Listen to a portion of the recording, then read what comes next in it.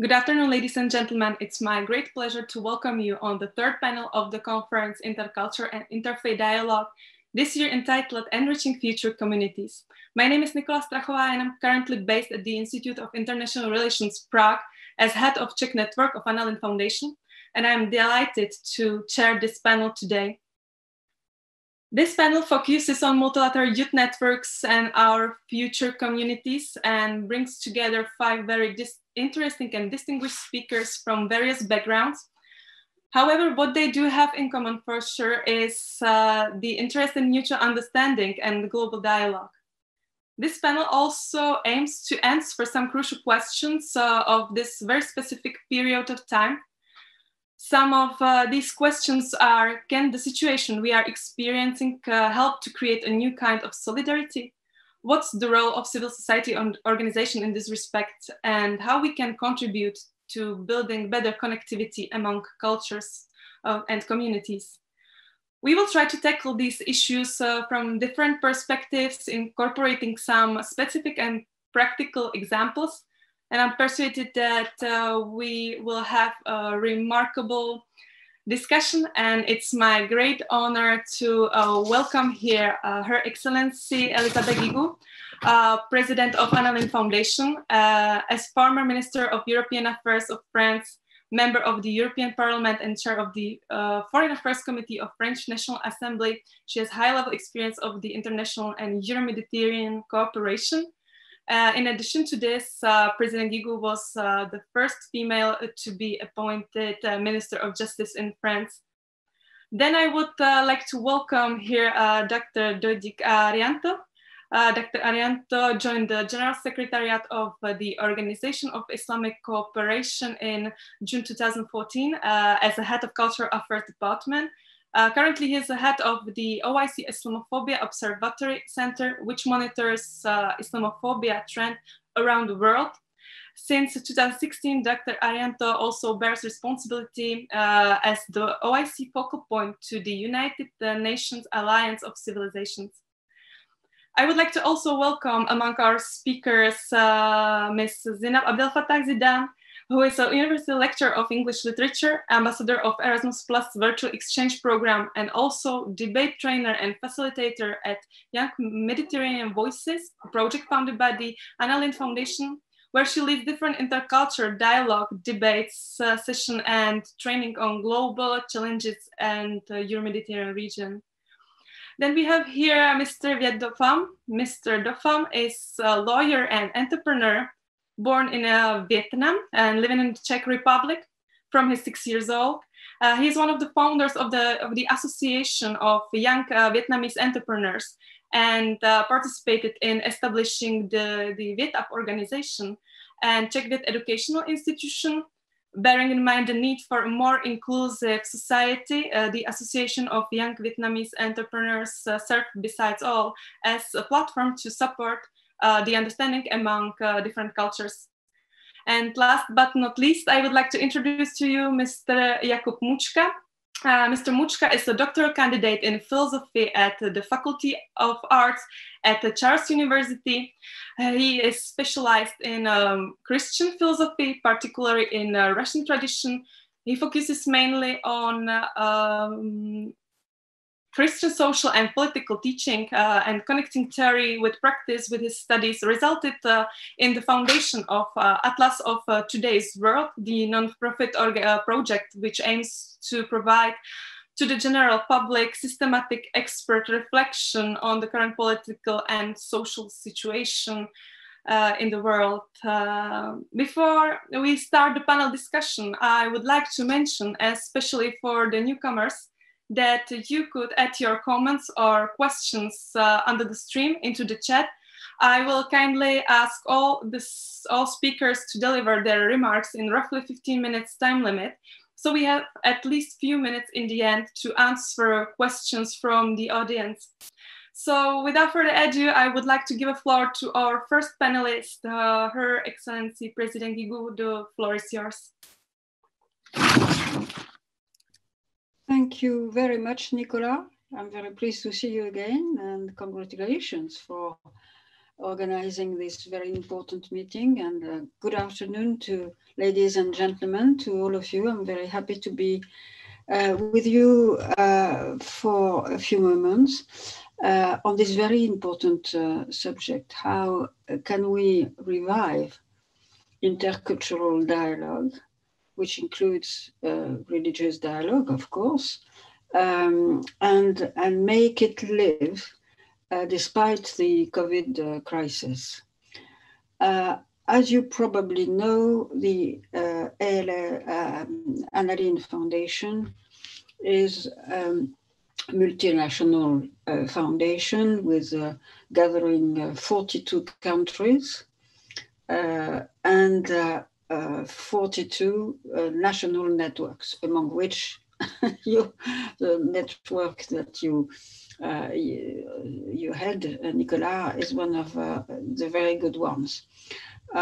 So 42 networks in 42 different countries, which amount to more than 4,500 NGOs.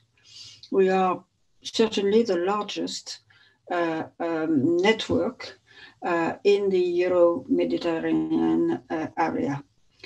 And we focus on educating youth from 18 to 35 to cultural dialogue. Why is it necessary? Because, and it is for this dialogue that the ALF was created in 2005 to counter the idea, the very, very nocive idea of clash of civilizations. You're too young, most of you, to remember this expression, but we believe, with a lot of scholars in the North and South Mediterranean, that there is no clash of civilization. If there is a clash, it can only be a clash of ignorance. And therefore, the Analine Foundation was created to promote dialogue between youth of both shores, to educate youth to mutual understanding, to mutual respect, of course, of their diversity, but also to find what unites all the people around the Mediterranean.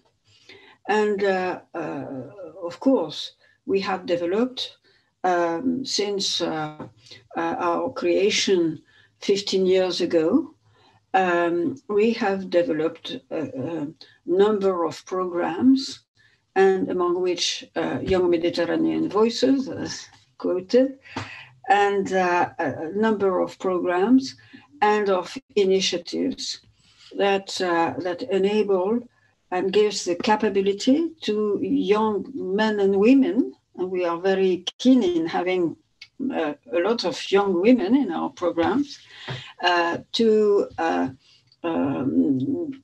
be educated to cultural dialogue. What does it mean? Well, first to fight prejudice, misunderstanding, stereotypes, and also to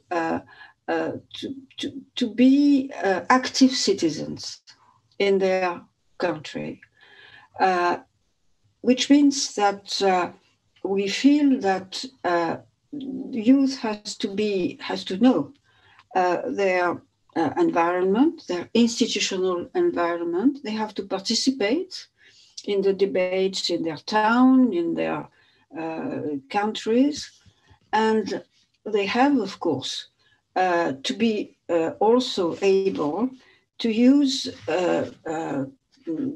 the media in a proper way, because, as you know very well, as much as I do, what we receive from the media, both classical media and social networks, has to be interpreted, and sometimes we receive fake news, or we receive messages of hate, and violence.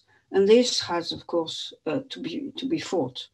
And this is the mission of the Annalene Foundation, to give tools, intellectual tools, practical tools to youth to be an active citizen, which is the best way to prepare for best training for work and jobs, to also besides being an active citizen, to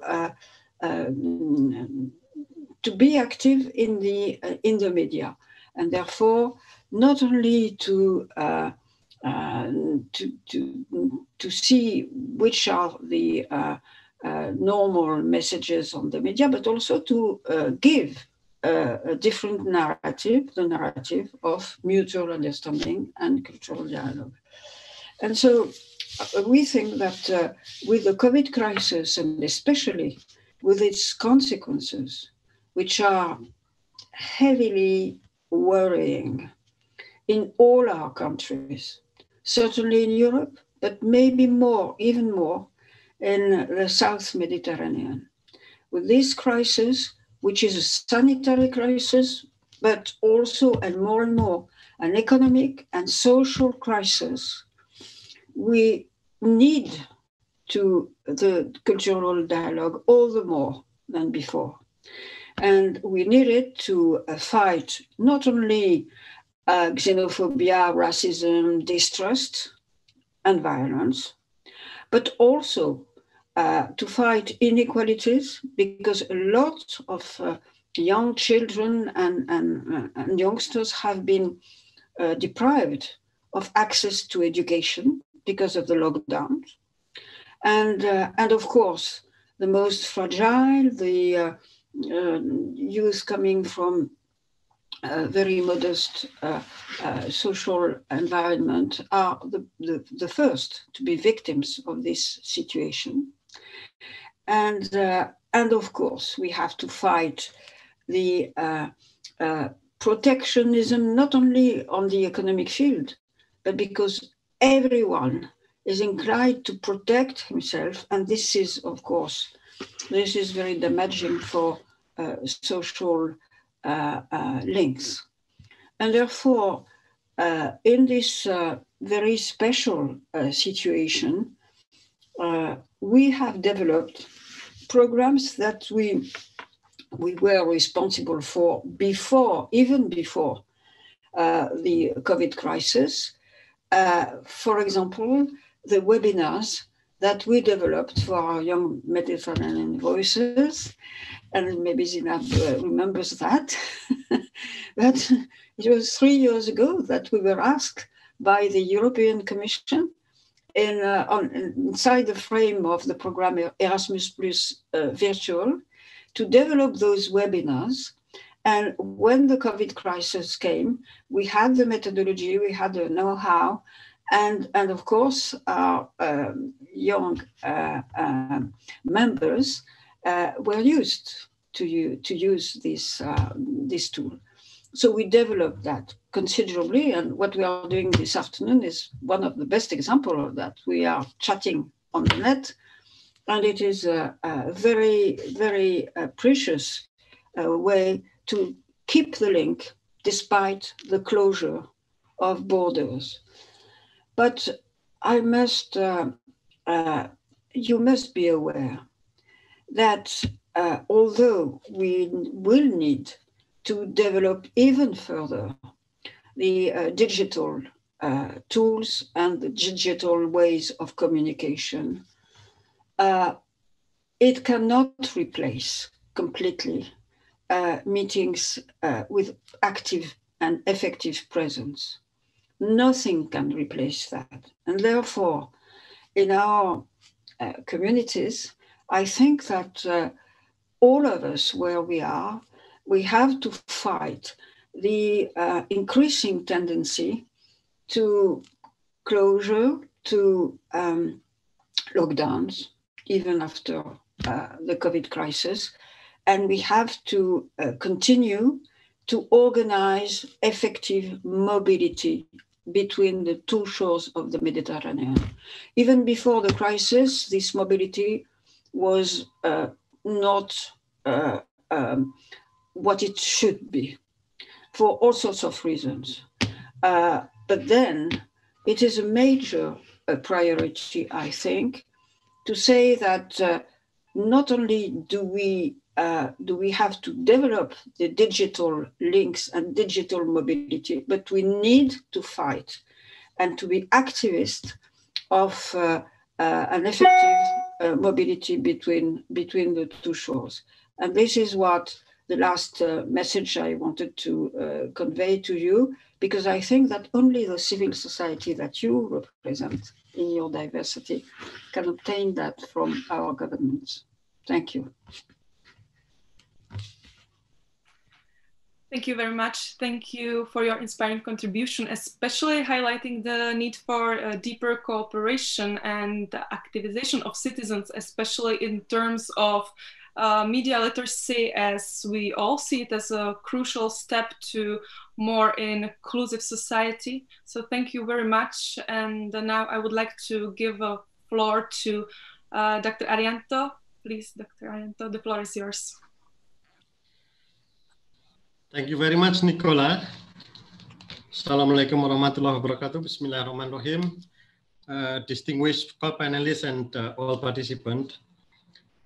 First of all, allow me to express my gratitude for being able to participate at this year intercultural and interfaith dialogue hosted by the Minister of Foreign Affairs of the Czech Republic. And today, I am speaking at this session on multilateral youth networks and future communities on behalf of the OSCE General Secretariat.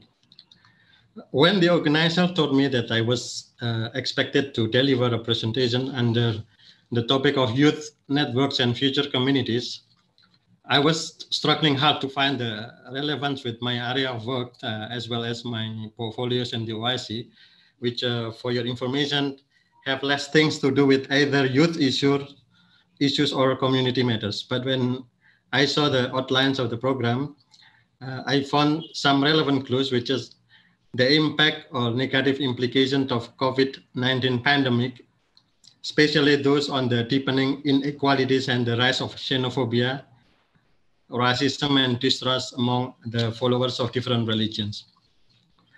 Therefore, I would rather focus on these specific impacts and leave the detailed elaborations on youth and communities to other panelists.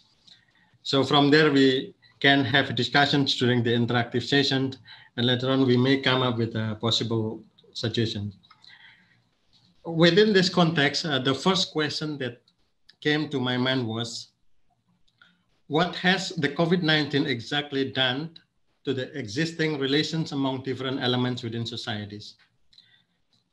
Of which, actually, the answer has been made available by the organizers in the briefing outline for this session, that COVID-19 has exposed not only the vulnerability and inequality in societies, but the pandemic has also brought new forms of discrimination. Worse still, during this critical time, distrust and tensions among religions were unfortunately also on the rise, creating further division within societies. So at this presentation, I would just try to find the relevant evidence by looking at what has been happening and bring them into your kind attention. The fact that COVID-19 has exacerbated social inequality and vulnerability is widely admitted and reported by many governments and world institutions. For instance, I just want to quote one of those reports saying that the most impacted people tend to be marginalized and excluded, depend heavily on the informal economy for earnings, occupy areas of prone to shocks, have inadequate access to social service, lack of social protections, are denied access to services on the basis of age, gender, race, ethnicity, religion, migrant status, etc. The condition which is much worse in war zones where health systems have often completely collapsed. Vulnerability is also reflected through the rise of domestic violence due to the lockdown being applied by authorities to minimize the spread of the virus, especially women and girls who found themselves at higher risk of sexual and domestic violence. Admittedly, these unfortunate things had happened in many countries in all continents. There is no secret that COVID-19 has also boosted xenophobia, hate-mongering, scapegoating, discrimination, and ethno-cultural racism. As someone who is responsible for the Islamophobia Observatory in the OIC General Secretariat, I'm quite confident in saying this. Since we in the OIC, we are monitoring the Islamophobia trend around the world on daily basis, including xenophobia, anti-Semitism, Christophobia, and any other forms of discrimination and racism. What we can see from the situation since the outbreak of the pandemic, right-wing group has used COVID-19 to pursue their agenda of anti-immigrant. Not only that, they also pursue their agenda of white supremacists, ultranationalists, anti-Semitic, Islamophobia, and the similars. For instance, since the first case of COVID-19 was discovered in China, then attacks against people of Asian origins had been reported soaring, followed by a significant rise in discriminatory behaviors against different ethnic groups and minorities around the world. Many countries have witnessed a spike in anti-immigrants, including anti-Muslim sentiments. Moreover, those with precarious citizenship status, such as migrant workers, refugees, and even international students, they have experienced additional level of discriminations during the pandemic. There have been reports worldwide about detention of migrant workers and refugees, blaming them for spreading the disease. And for refugees and asylum seekers who were held in detention or camps, the COVID-19 posed even additional threat to their already vulnerable condition, as you could imagine. And then another impact that I'd like to highlight here is the rise of distrust and tensions among religions. Tension among religions has been on the rise here and there since ever. We know that. And from the OIC's lens, I could mention some examples. For instance, in Myanmar and Sri Lanka, where there has been tensions between Muslim and Buddhists. In Central African Republic, there has been tensions between Christians and Muslims. In Palestine, there has been tensions between Jews and Muslims. And during the recent times, we could find even more indicators. For instance, as the COVID-19 pandemic yields devastating repercussions worldwide, anti-Muslim groups in some countries have tapped the crisis to fuel hatred towards Muslims. Social media is inundated with claims of Muslims breaching the lockdown by continuing to attend mosques to pray. Unfortunately, some Islamophobic leaders have also used the coronavirus as a tool to further their agenda against Muslims. In India, tensions now is mounting between Muslims and Hindus, especially since the beginning of this year, when the case of COVID-19 were reported in there is a Tablighi Jama'ah event, because of which then hashtag Corona Jihad and Bio Jihad were trending on Twitter. Some distorted stories blaming Muslims for spreading the virus in the country started circulating on the social media, casting Muslims as a threat to the nation. Today, we may predict on visible tensions between Muslims and other religions across Europe as of series of events and incidents in the continent following the renewed provocations and tragedies in France since early September. So all these things shows us that there are tensions among religions. As a response, facing such a delicate situation, what is required as response would certainly be complex and multidimensional. But I can tell you here of something that we firmly believe in the OIC. what mostly needed at this critical time is solidarity and unity. By working together, hand in hand, in accordance to our unique capacity. Therefore, during this COVID-19 pandemic, dialogue, we believe, must play its most importance. Why?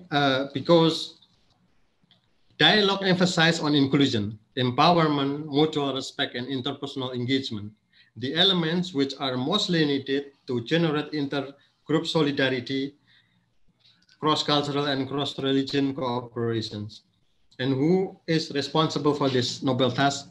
Of course, all of us.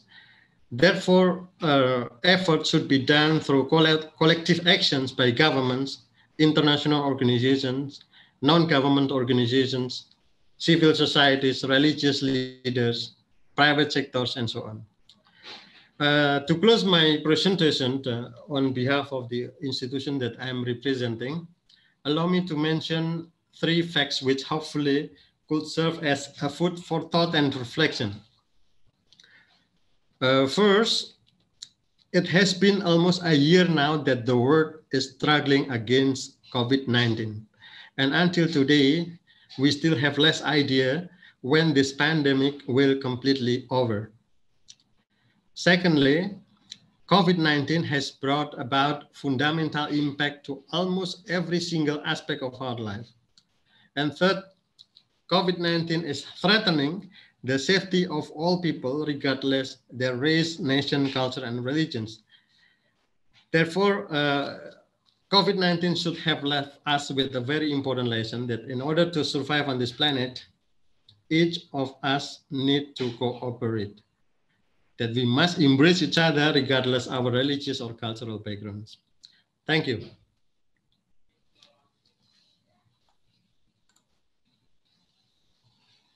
Thank you, Dr. Arianto, very much, especially for elaborating on the impacts of the pandemic, which we all see it around us. It's crystal clear that we should have more than ever encourage dialogue, which should not have been stopped by the situation. And we should take a hate speech as one of the critical elements of raising xenophobia. Although COVID as a disease treats us all equally. I would like to just reiterate that you can add your comments and questions into the chat under the stream. And now I would like to move to our next panelist. Ms. Zidan, please, the floor is yours. Good afternoon, everyone, ladies and gentlemen. Let me reiterate my thanks again for the Annalene Foundation and the International Institute, the Institute of International Relations in Prague, and Ms. Elizabeth Gagu, and all the great work in the conference. Let me just hit on or extend what has been said about the challenges that face youth, especially in the Euromed region during the pandemic, and how, for example, like they were not exposed to true information through the media, or how they learn, for example, to check the facts from news and so on. So in the light of COVID-19, it was one of the most common problems that faced especially young people in the Euromed region, was fighting disinformation and fake news, which was all the time spreading hatred or intolerance and exclusion of the others. And in a world like today, full of uncertainty, where media plays a pivotal role in shaping the public's perception, and with the advent of globalization and digital media with 24/7 coverage, it's important and crucial to learn that in the sphere of media, how to gauge the quality and the diversity of these information. And I would speak about a country like Egypt, in my country, where it was plagued by misinformation and especially at the time of COVID. And it's very likely the gap between media and youth was very, very broad. Let me just share a statistic. According to the Tahrir Institute for Middle East Policy, between January and April, there were like a research sample on 69 pieces of misinformation produced by a fact-checking organization called Ma تصدقش or Don't Believe. 93% estimated false claims about the virus itself and about the claims, and about the treatment, where also 23% claims were about the government responses to the virus itself and to the treatment.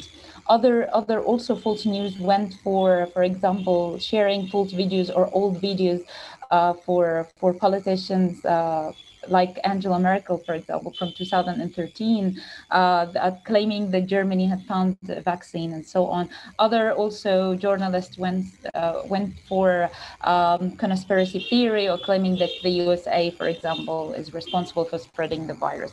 And I think the key reason behind that can be attributed to two reasons, which is the rise of populism and the lack of proper education, which would encourage citizen-to-citizen relationship and engage young people in the democratic process.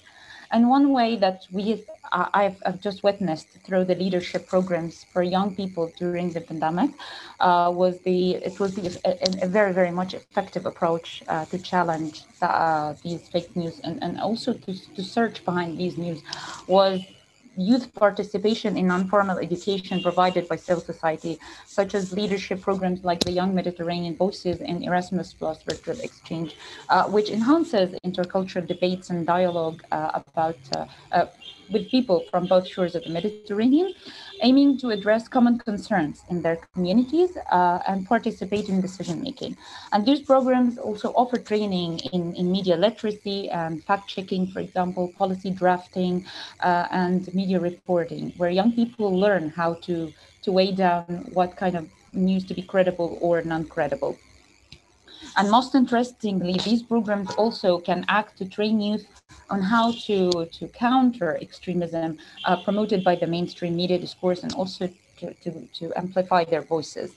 And I think also the objectives of these programs goes hand in hand with the Annalind recent report in 2018, when young people were asked about the measures to tackle extremism. Let me share some statistics from this report, where 43% from Europe to 64% from the southern and eastern Mediterranean region said that education and youth-led initiatives to foster intercultural dialogue are the effective methods or most effective methods to counter extremism. For exchange programs evolving across the Mediterranean, there were 39% from Europe to 54% from the southern and eastern Mediterranean claimed that this is one of the greatest solutions. For interreligious dialogue, 30% from Europe to 53% from southern and eastern Mediterranean. As for supporting youth participation in public life, we have 39% from Europe to 62% from southern and eastern Mediterranean. Mediterranean cross-cultural reporting, we have like 28% from Europe to 53% from southern eastern Mediterranean. And finally, for training in diversity management and radicalization prevention, we have 28% from Europe to 50% from southern eastern Mediterranean went in favor of these programs. We must not also forget that these programs are focusing on the current issues and situations that has been going on the community of these youth. For example, it tackles like problems like migration or refugees. It all the time educates young people with cases like why migrants, for example, are staying in our country, how do they contribute to the economy, or why, on the contrary, impact the economy or causes like some kind of crisis in the country and so on, and what are the possible solutions to deal with these crises. For example, we tackled issues of refugees because it was not common on the basis of young people in Egypt to understand what are the status of refugees, for example, in Egypt, and why are they fleeing their countries, and how their status or residence in Egypt, whether it's permanent or for example, temporary, and so on. So all of these methods of education would help young people to get over extremism, and also at the same time to check the speeches of politicians who tend to falsify numbers, for example, or to exaggerate from crisis to spread xenophobia or victimization and so on, and also to teach them how to produce counter narratives into not at the same time trading hatred with hatred, as journalism in Egypt is so widespread doing that all the time. And I will give an example later on my speech, where when being like an academic or in teaching at the university, where like young students wanted to get engaged in such programs, where I'm also representing Erasmus Virtual Exchange. I'm an ambassador and also a trainer in that program. So I suggested, because this program like offers many multinational spaces for people from both shores of the Mediterranean to come in a virtual platform to discuss common issues like hate speech, peace building, for example, and like come together on a common ground of mutual challenges, and how together can find solutions for these. So young people in the department, they study English literature, and they study, when Madame Gugu mentioned Clash of Civilization, I remember very much they were studying Edward Said and the Orientalization, and how, for example, the representation of the other should be changed. And they wanted to implement all these critical theories into something real life advocacy. So I suggested that they should join at first an intercultural debate. It was about gender mainstreaming, and when they returned back, they showed an interest of engaging in more. So they were engaged in a course of countering hate speech. I myself was part of that course, and we have built a smaller club or an initiative between us, like with 10 students and me. We called it like Friends of Peace, and in that initiative we discussed we learned how to debate and to build intercultural dialogue, how to campaign, to build campaigns for the media, how to address media platforms, for example.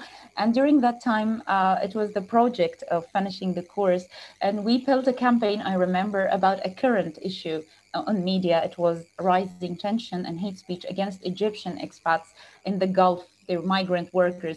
And during that time, there were rising hatred, tension through social media, calling for deportations of Egyptian migrant workers from Kuwait under many pretexts of exploiting and consuming infrastructures and so on. So what happened is that all Egyptian journalists, and what you can see in TV, is also trading hatred with another hatred. Journalists were all the time also showing counter hatred, which at the end will be in a vicious circle of endless hatred and stigmatization. For us, like, we were trained by the end to build that campaign of how to produce counter narrative. I remember that we've done a lot of research about the problem and how to deal with it, and they come up like with a campaign called Stop Nationalistic Hatred. They defined how migrant workers are living in Kuwait, how they are legally residing there, and so on. So at the end, they corrected the misconceptions being promoted at the media, and at the same time also they produced a counter narrative devoid of any stigmatization and hatred at the same time. So to come up with these experiences that I have lived through with these two programs in 2 years, that leadership programs in a country like mine is very, very essential, and in investing in these programs would like enhance young people's capability to address policymakers and media organizations, especially in countries and communities like mine, where institutions and people in power are often perceived as unreachable or too remote. So, for example, a program like Erasmus Virtual Exchange, Debate and Intercultural Dialogue activities and other courses had offered those students like an integrated space to exchange ideas with peers from across the globe and to learn to co-create a narrative of peace and coexistence, and to challenge also the speech of extremism provided by the mainstream media, as well as to provide innovative solutions for the current challenges in the region.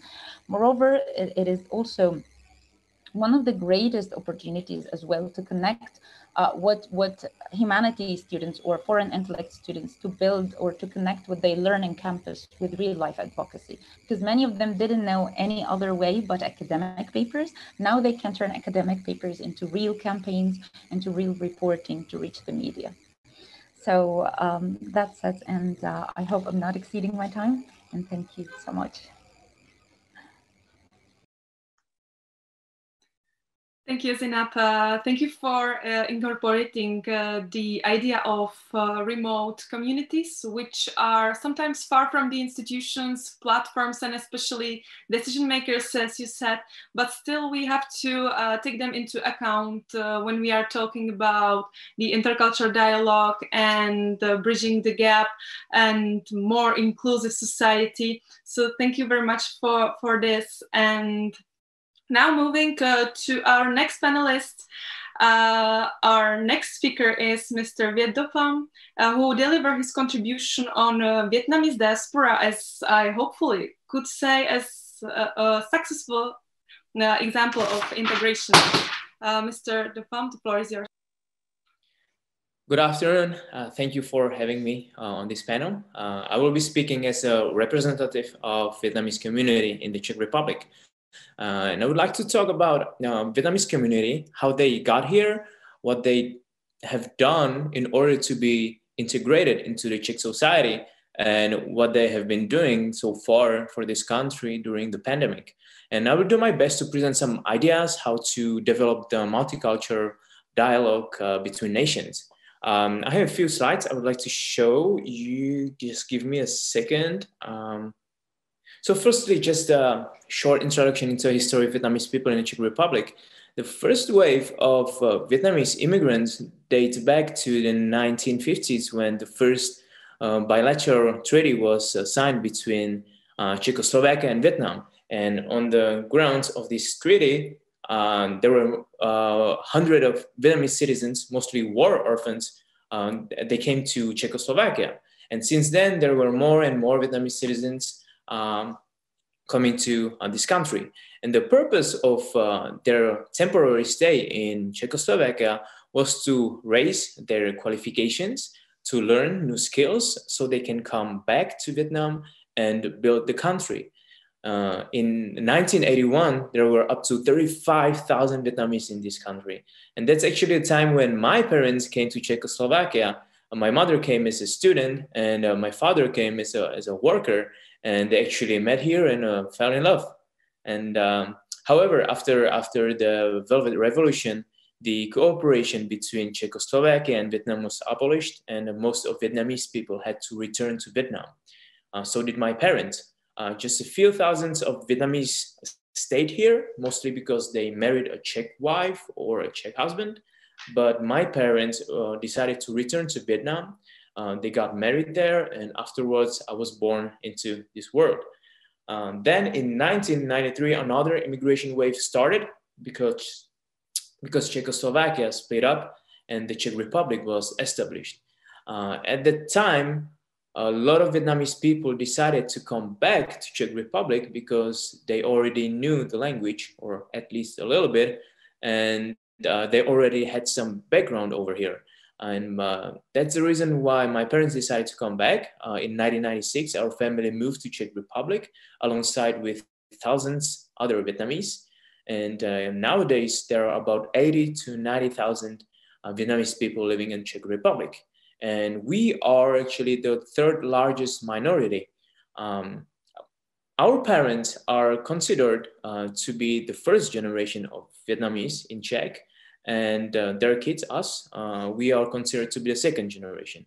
And if we want to talk, oh, sorry, I didn't show you the slide one, but that's fine. Okay, so if we want to talk about the integration of Vietnamese people in the society, we really need to distinguish the first and the second generation.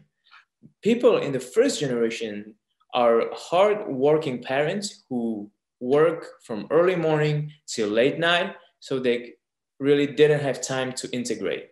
Most of Vietnamese from the first generation have their own businesses.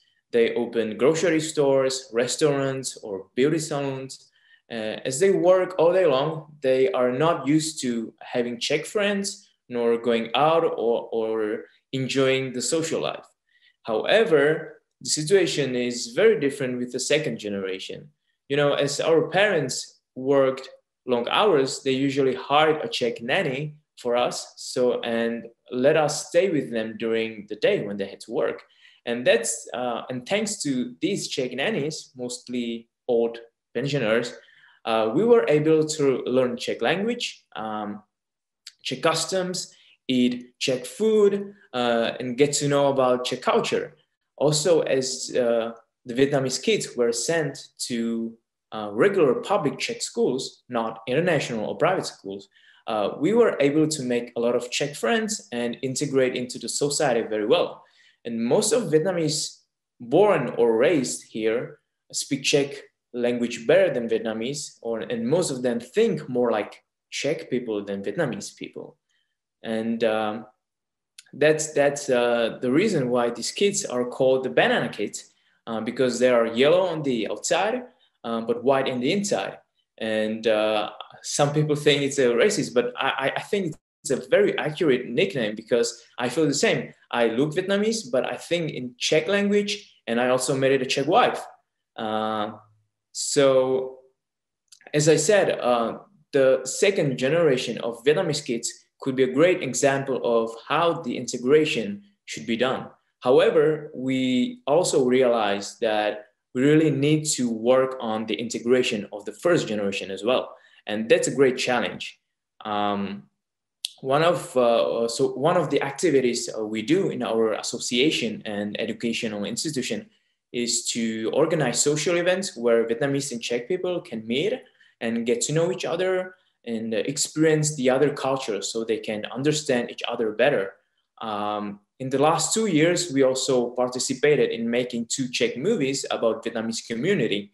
We created Vietnamese subtitles for those movies. And thanks to that, it was the first time ever we made Vietnamese people come to Czech cinemas to watch Czech movies. So it was a great success for us, because Vietnamese people of first generation never go to cinemas simply because they don't understand. And apart from that, Czech Viet Educational Institution offers language courses for both Vietnamese and Czechs. And in 2018, we also opened the first Czech Viet library in Brno, where people can read books and acquire knowledge about these 2 cultures. And there are more and more means we try to implement in order to help Vietnamese people to feel more engaged in social life here in Czech Republic. And we believe that the key to success is to help Vietnamese people understand Czech culture and enjoy everything that this country offers to them. And one of our colleagues arranges travel trips for Vietnamese people so they can visit the nicest places here in the Czech Republic. And indeed, it would be a shame for those Vietnamese who have been living here for 30 years and not seeing Charles Bridge or Český Krumlov, which are very famous places. And one of the great results of this integration was the engagement of Vietnamese people during the pandemic this year. We all remember that the Czech Republic was suffering from the lack of masks at the beginning of this year. And Vietnamese people across the country at the time started sewing masks and donating them to the hospitals. They were also distributing masks for free for anyone who wasn't able to get one. The Vietnamese community also started raising money for ventilators for hospitals. And most of Vietnamese grocery stores were giving free food and beverage for police officers, doctors, medics, firefighters within the project called Srdce pro IZS. Actually, the idea of this project came from one of our colleagues. So with respect to what the Vietnamese community has done so far during the pandemic, I believe that they have really demonstrated how much they care about this country. They consider the Czech Republic to be their second home. And I hope that all of these good things would make Czech people realize that that Vietnamese people are a part of the society. And I wish this would make Czech people be more interested in foreign nations living here in the Czech Republic. I really want Czech people to know that most of us love this country as our own. And even if everything goes wrong here, we will not return to Vietnam, but we will be standing here and fighting by the side of our Czech friends. So from my point of view, I think the pandemic has been a great opportunity for all of us to show the solidarity and move on towards a better future and better integration. And I really hope and wish that all of these good initiatives during the pandemic will continue even after the pandemic is over. And my last point is regarding the integration. I think that the second generation of Vietnamese people is the bridge between the Czech and Vietnamese community. For this reason, I think the intercultural dialogue should be conducted in the first step between the Czech society and the second generation. And in the second step, the task of the second generation is to interpret and explain those points to the first generation. Because the second generation of banana kids, they understand both Czech and Vietnamese mentality and culture, and they can lead the dialogue better and avoid misunderstandings. So thanks to that, I believe that the integration of the first generation will be as successful as the integration of the second generation. I know it's vice versa, that the integration of the second generation is somehow deeper than the first generation, but we hope we will manage that both groups will be on the same level. So that's some of my ideas, and thank you. And I'm sending back to Nika. Thank you for your contribution. Thank you for drawing the future perspectives, especially of deepening the understanding among culture. It was very inspiring. And I think that it's important also to mention and to have a debate, also about the positive and successful examples of how different cultures could connect together and help each other. So that was really very inspiring initiatives. Thank you very much. And finally, it's my pleasure to give a floor to Mr. Muchka. Mr. Muchka, please, the floor is yours. So good afternoon to everyone. I'm also very grateful to be here and for this chance, although it's going to be a quite opportunity for critical review of the current global situation, but still thanks for that. I hope it might help us and be a small contribution. I also helped myself a bit by the presentation, which I'm going to use. Okay, I hope it works. So, following the abstract of our conference, I allowed myself and my imagination to dream a little bit about the current world and to use a bit more global perspective. And as we are sitting in a conference, which is a faith-based, of faith-based organizations and very often humanistic orientated organizations, which is also mine, the Atlas of Today's World, which I'm going to present. I think that all of us believe in something what could be called as a global interpersonal society, I call it. But still, this is rather something like a dream which we believe in, even as a religious people. And I can say, as a Christian personally, I believe in this kind of society as some kind of external sign of the mystical kingdom of God, of the Christian kingdom of God. So there are a lot of perspective which unite us around the society. But when we use this current COVID crisis and use it as a kind of a mirror, it enables us to give a very critical review of the current situation. And I'm there to say that there is no global interpersonal society on a global level of today's world. There is no very mutual and respectful relationships among people, because it seems that the world during this crisis became even more divided into nations and nation states as it has already been before.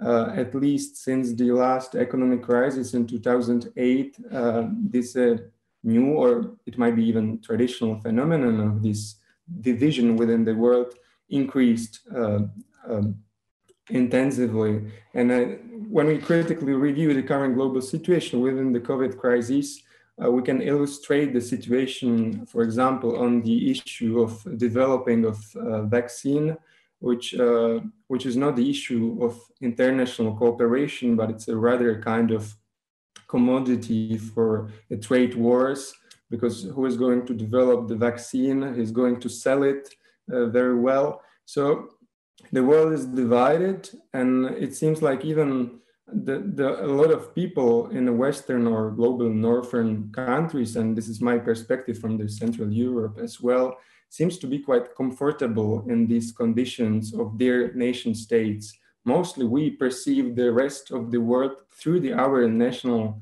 perspective, and this is something what we feel comfortable in.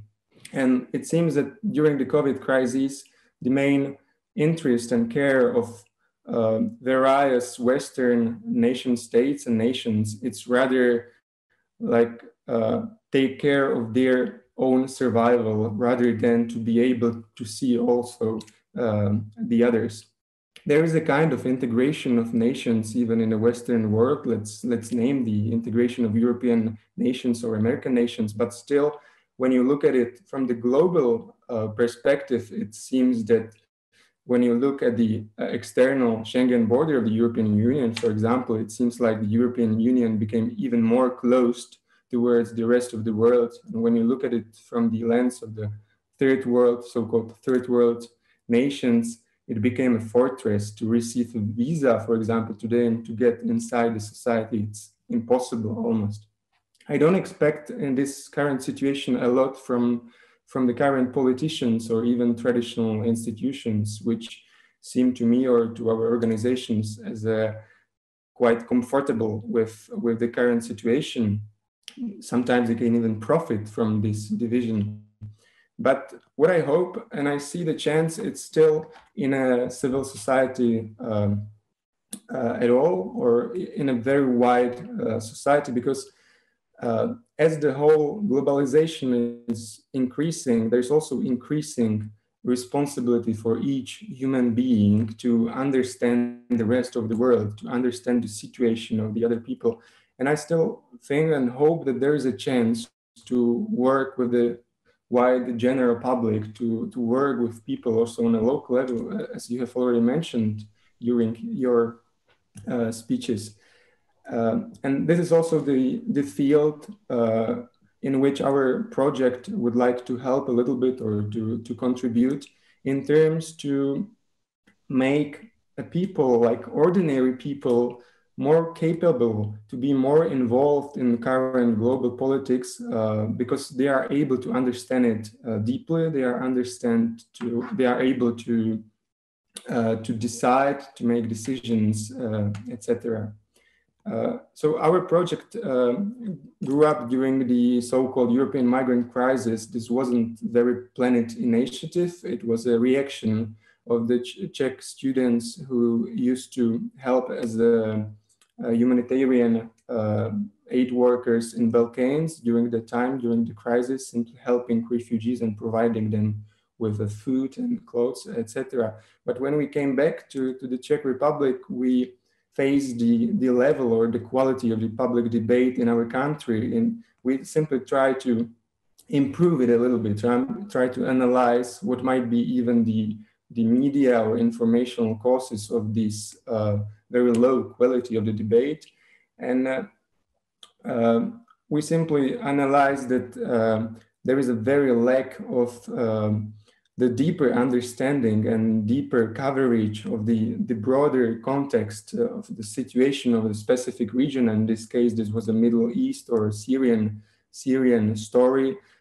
from the news media coverage, because they mostly are concentrated on only news, on very actual events, but not providing the whole broader image or picture of the country, and not providing the deeper description of the situation, how people are really living in Syria, for example. They are very often concentrated on personal stories, but not very actively providing the wider understanding, as I said, and reflection. So we tried to develop the project, which was called the Encyclopedia of Migration. This was a very small national project on a Czech level when we tried to develop the online encyclopedia. And this was the idea to create it as a platform for scholars relevant in these specific issues of Middle East, of the global migration, etc., to put it in official UN data and simply to help people understand more deeply what's standing behind the personal stories of Syrian migrants, for example. But then lately, and this is the other current phase, we are trying to work on this project called the Atlas of Today's Work. We try to analyze more globally the situation, and this is something what I'd like to also reflect and give it to you, that even in the global level of today's media system, there is an infinite space of information in the internet, but there is a lack of understanding. Again, there is a lack of projects which would help you to give you more explanatory information, which would enable you to understand it deeply and systematically.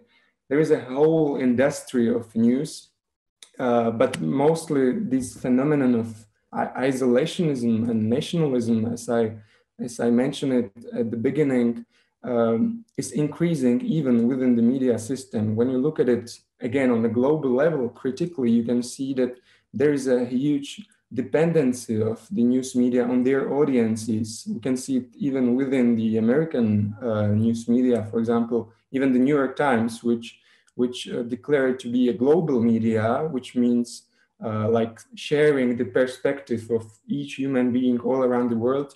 But in practice, as the 90% of their subscribers are American, they must follow the American perspective. And it means also to choose the topics and events which they are going to cover through the lens of their audience, their national audience. So even the current news media system works in these terms of sharing the national perspective of the other world, rather than sharing some universalist and multi-perspective point of view. There are projects which we, like Wikipedia, which is a kind of the great inspiration for us, because we really like this project as a attempt to make people capable also in terms to understand the current knowledge about whatever. The Wikipedia is absolutely open encyclopedia of everything, but with this idea to share the knowledge to everyone, not leave it closed in academia, for example. And this is something what we draw inspiration from, as with our atlas, only with the idea to be more concentrated on the reflection of today's political and social situation in the world, to systematically review it from the scholars and their point of view. There are the great new phenomenons of famous YouTubers. I'd like to mention this Yuri Duch from Russia, which started even to cover a very unpopular topics like Soviet concentration camps in Russia, and today it's following by, this story has been seen by about 20 million people. So there are some positive new phenomenons even among YouTubers and bloggers, but still, if even the authoritative, even the religious persons like this Pope Francis want to draw attention to something, we need to help people to understand more deeply and systematically what's happening in this specific region. So this was our attempt, which we are working on, to develop this kind of project. This is only a simulation when we are inspired by the Google Maps and would like to develop the kind of political or social Google Maps, which would be created fully by scholars. But when I come back to the beginning and not to talk only about our project, when I see the chance to involve into the current global politics, the ordinary people like all of us, I see some new positive impacts or new positive results of this COVID crisis also. For example, many experts from the private sector, many marketing experts saying that this crisis really show us the abilities of digitalization.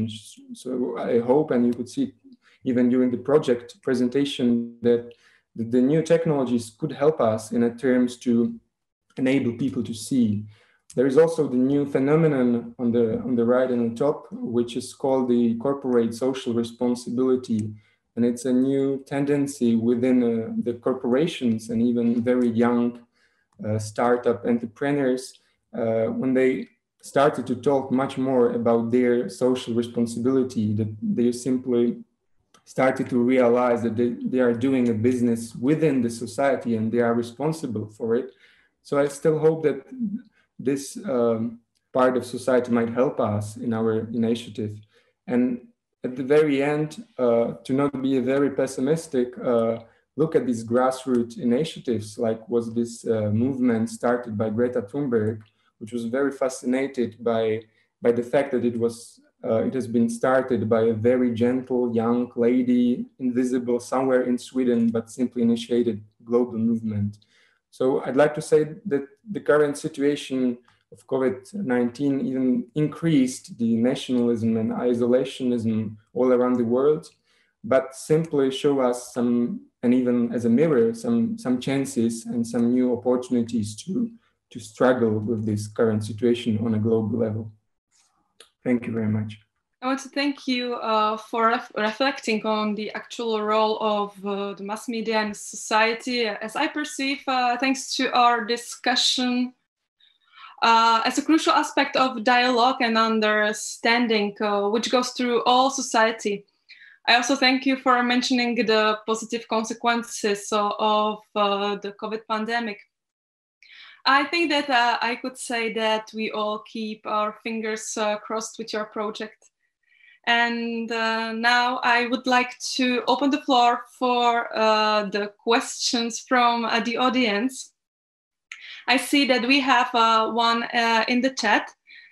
I think that this one could be answered by all of our panelists. The question is, what can be done in improving knowledge among ordinary people to solve the crisis or religious or scholarly elites in postmodern post-truth era? If I may ask, Dr. Arianto, could you please start and elaborate on this question? All right, Nikola, thank you very much. You know, having this question is actually, at my personal level, is very interesting. But when I have to speak on behalf of the OIC, then I have to be honest in giving the answer. As you can see, or you might be aware already, that the OIC is the second largest international organization after the United Nations. And more or less, both of the organizations are similar in terms of function. But if I may say, if you compare head to head, the United Nations and the OIC is completely different. In terms of its relationship with civil societies, non-governmental organizations, and especially ordinary people. Because as the international organization, we are, I may say, we are an organization who deals mostly with governments. And we have been struggling, actually. We have been working a lot to be given access, or the possibility to have access to work together with communities and civil society organizations, and also with, of course, with ordinary people. If you see, for instance, if I come back to my first information about the United Nations, if you go to New York UN headquarters, you will see around the UN headquarters, there are plenty of offices of NGOs, non-governmental organizations and civil society organizations, just surrounding the UN headquarters, which is a kind of luxury for the OIC, because so far as I understand, the OIC cannot really work together with non-government, while actually our problems, contemporary problems, are very much related with the issues on the ground, who are dealt mostly by civil society organizations, non-government, and especially ordinary people. So if I may take an instance, as someone who is dealing with the issue of xenophobia since 2014, we have so much problems when we have to deal the issue of Islamophobia when it happens in countries, non-member countries of the OIC. And as you see, most of Islamophobia issue happens in non-OIC member countries, whether it is in the US, in Europe, in France, in London, and everywhere. Most of them are not OIC member countries. Then our difficulties are double, so that most of the time, what we can do is we try to deal with the governments of that countries.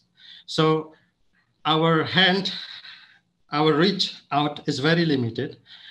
So if there is a question posed to me as the representative of the OIC here in this meeting, what can be done by the ordinary people, then I have difficulties to answer. Because I believe you are the one who can tell us more. And just a little bit information, by the way. Since last few years, maybe 3 or 4 years ago, actually we started to work together with civil society organizations and non-organizations, but most of them are still limited in humanitarian areas. I believe so far we can still work only with 12 organizations, non-governmental, and we are really expecting that we can do more, especially in the areas which is related to youth, women, because all those things are I mean, those issues are currently very, I mean, it's kind of a trend, and a global trend around the world. And as an international organization, we are supposed to be able to do, to be capable to adapt with the trend and the global demand. So that's all I can say, Nikola. And I hope other panelists can help more in answering this question. Yes, thank you. I would like to move to the next panelist. Please, Zeynep, if you could elaborate on this. Well, actually, about youth inclusion, and as I've mentioned, like educating them about the current affairs and current events going on around us through leadership programs, because these programs train young people on how to debate, how to dialogue on a professional basis. And based on that, when they build, for example, arguments in their dialogues, they start in simulation to learn how to be debaters, young debaters, not real debaters. So they learn how to research, how to check the facts, how also to write their arguments in a way to be suitable for addressing media platforms or decision makers. And when they become professional debaters after that, they start to hold debates around topics of the current for example, concerns around in our communities and in the presence of decision makers. And here in Egypt, for Young Mediterranean Voices, has been operating this year the final debating forum, because it operates like debate trainings for 3 months of the year, and then the final event would be like a national debate forum ended with a dialogue, an open dialogue with decision makers. It is supposed to be taking place next Saturday, and it will be like an open debate both in Arabic and English in the presence of people from environmental institutions in Egypt. Debates will be on climate action. Well, young people will provide real arguments based on real facts and real statistics all around.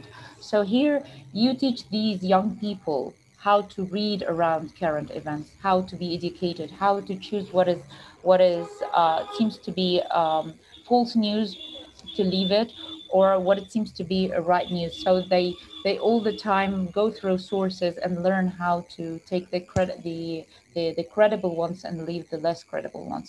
So these leadership programs enhance young people's participation, enhance also their knowledge, not only about their local concerns, but actually, since they are Mediterranean programs, it teaches or educates young people to learn about neighboring policies across the Mediterranean, not only like in the MENA region or South Mediterranean Arab countries, for example, but also other shores of the Mediterranean. For crises like what has been happening, the tension that has been happening in France, for example, nowadays, must come to light in our debates, or such terrorist attacks that happened in Egypt like 2 years ago, that we have discussed things like that and highlighted all of these things, but aiming by the end not to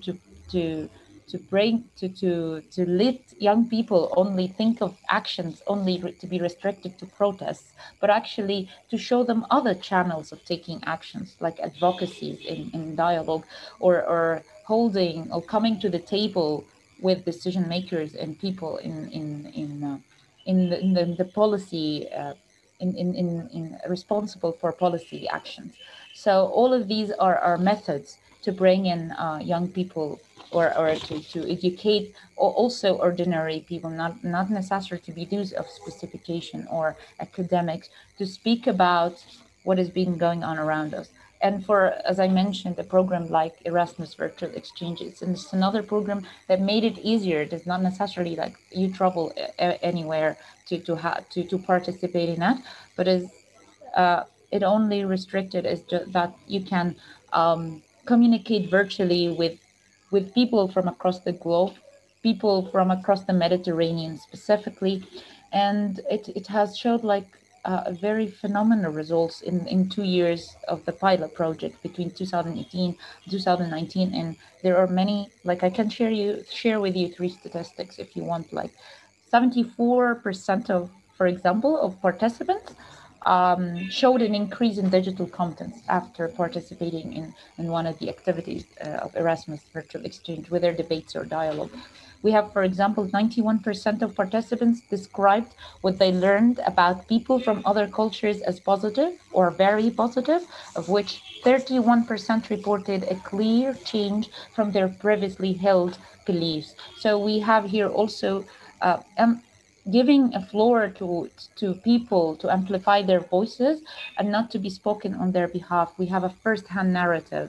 So we are closing the space on anyone to produce stereotypes, for example, on some certain groups. We have also 85% reported an increase in the ability to a culturally diverse setting, to work, in a culturally diverse setting. So all of these programs not only like participate in enhance youth participation, but also like increases the skills needed and develops their ability to have a real cause and to be effective, as mentioned before, to be real active citizens in society. Young people must be part of that decision makers. They are going to be the leaders of tomorrow, or like after 10 years, for example. And they have the potentials, but all what they need is that someone to give them the floor, the suitable floor. and to embrace their ideas and to hear their voices. And here we have, even if it's like on a smaller scale, but actually if we invest more, this will be something greater in the future. Thank you. Thank you, Zainab. Thank you for to providing with us with data.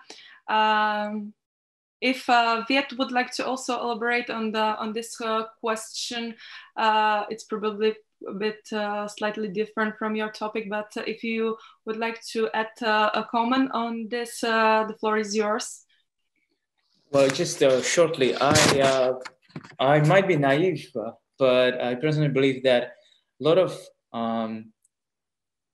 crises and a lot of disputes can be solved by better communication.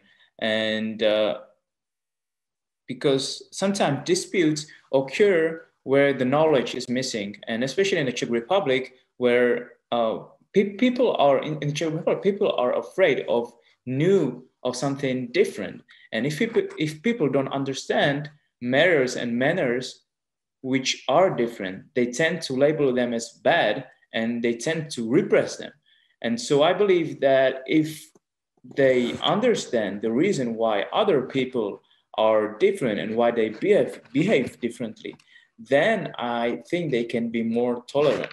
So that's one of the reasons why our organizations, we want to bring nations together, and we want them to learn from each other so they can understand each other better and live together in harmony. And as I said, it might be naive from my point of view, but that's what we are trying to do here in the Czech Republic between the Czechs and Vietnamese. And I hope that it is going well. So that's just a short answer from my point of view. Thank you. And Jakub, if you have something to add, please. Well, I think I've already said a lot about specifically this issue within my presentation, but what's still I'd like to stress a little bit, it's my fascination that there's a whole social phenomenon of called the social responsibility, which has already been developed within the private sector, why it came from the private sector and still didn't enter enough into the academia, for example, or into the religious or state elites. This is a fascinating for me, and in my eyes, this is the crucial, one of the crucial missions ahead of us as scholars or religious elites and social organizations, simply to be willing to include the general public and lay people into the discussion with terms by Jürgen Habermas. This is what I like. This is a public sphere, which means that there is a one common mutual discussion where everyone is included. And when it's led on the rational discussion using facts and knowledge, but everyone is excluded, and we are willing to lead this dialogue. And this is something what I still lack. For example, within universities, there is a new trend and a strategy called like the third role of universities, which might be comparable and connected with this social responsibility, but still universities mostly do not know what to do with the general public, how to share with them the knowledge, and mostly resign to do that because this discussion might be hard and difficult. So in my eyes, this is the crucial, simply to not give up this mission of social responsibility of elites.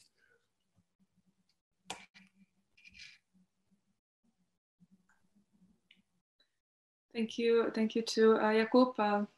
As we are slowly running out of time, I just want you to ask if you have some closing remarks. The time is now, so please don't hesitate to take the word.